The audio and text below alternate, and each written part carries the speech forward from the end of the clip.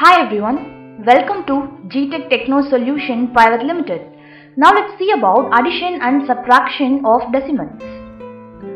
So if you see in this one, the topics which we are going to discuss in this video are as follows.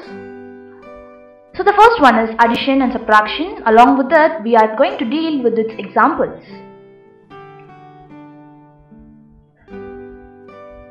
Before we start, let us see the basic things in terms of addition and subtraction of decimals.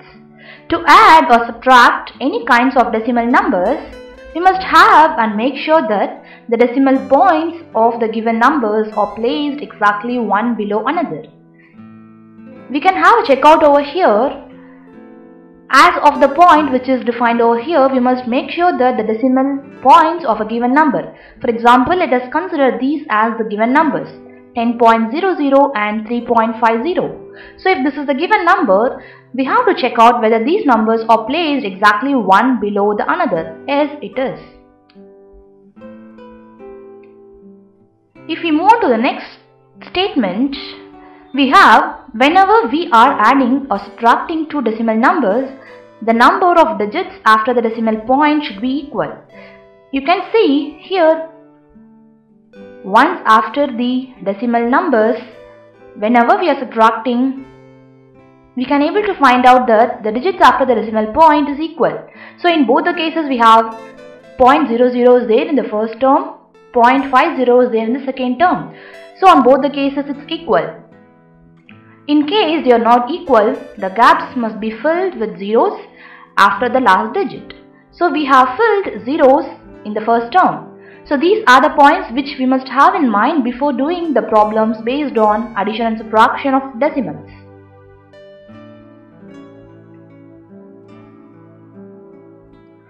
Let's see some of the examples.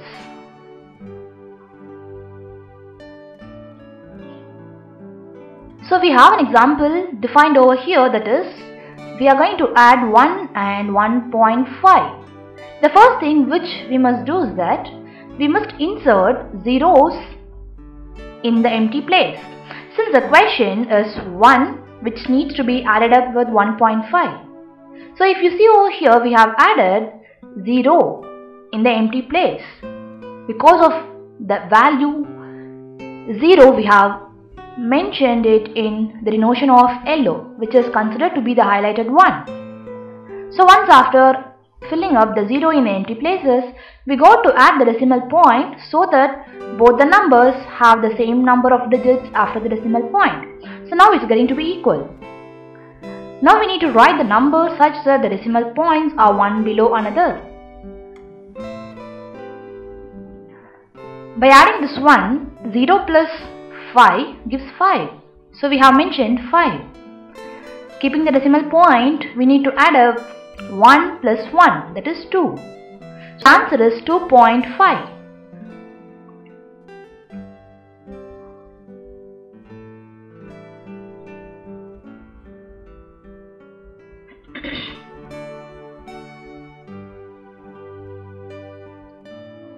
Now let us move to the next example where we have the question 9 which needs to be added up with 2.5.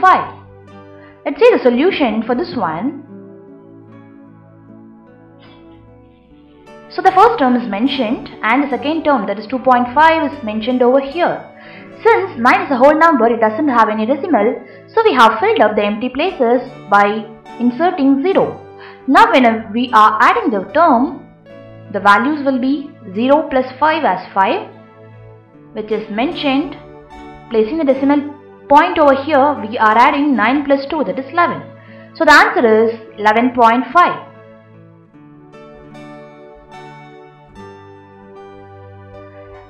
We'll see the next example. So we are going to add 10 and 3.50. So the solution is, since 10 is a whole number, we have added zeros. Now we can simply add the first term and the second term. So the ones place is 0, 0. So we can simply add 0 plus 0, it's 0. So we have mentioned 0. The next term, 0 plus 5, that's 5.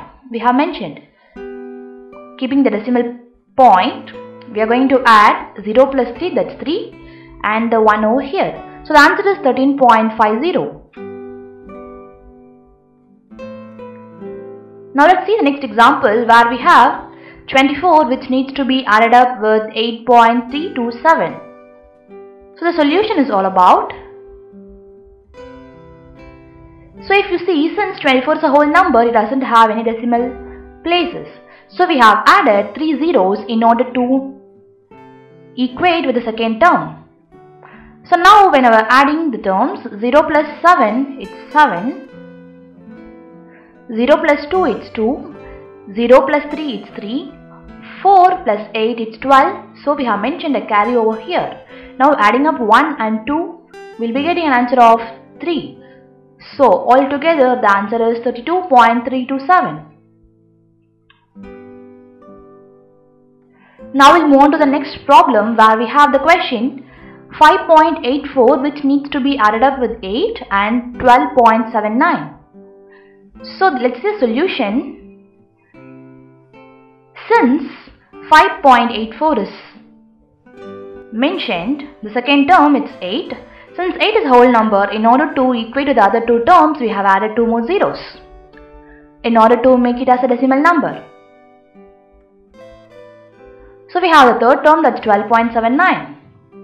On adding up the first thing, that is the ones place, 4 plus 0 plus 9 it's 14. We are making the carry to the next term. On adding 8 plus 0 plus 7 along with this 1 which is a carry, we will be getting 16. So keeping 1 over here which is a carry and putting 6. Now when we add 5 plus 8 plus 2 along with the carry 1, we will be getting 16. So keeping a carry 1 over here and placing 6 over here. Now on adding 1 plus 1 it's 2. So this is how the decimal addition is taking place. Now let's move on to the examples of subtraction in terms of decimals. So the same thing is the first point which we have seen in addition. We got to subtract 1.5 from 3. This from indicates the second term has to come first and followed by the previous term. Since 3 is a whole number, we have inserted 0 in order to make it as the equivalence of decimal. So first, as we inserted 0 in an empty place, we got to place the decimal point so that both the numbers are 3.0 and 1.5. So we have placed the numbers which have the same number of digits after the decimal point. We have 0 over here and 5 over here. After that, we got to write the numbers such that the decimal points are one below the another. But if you see over here, if we subtract 0 minus 5, 0 cannot be subtracted from 5, right? So we got to borrow from the previous term. When we borrow, this 3 gets cancelled and it becomes 2 and 1 will be moved over here. Now the term is 10. 10 when it's subtracted from 5, we'll be getting an answer of 5. Since it was 2, 2 subtracted from 1, it's 1. So the answer is 1.5.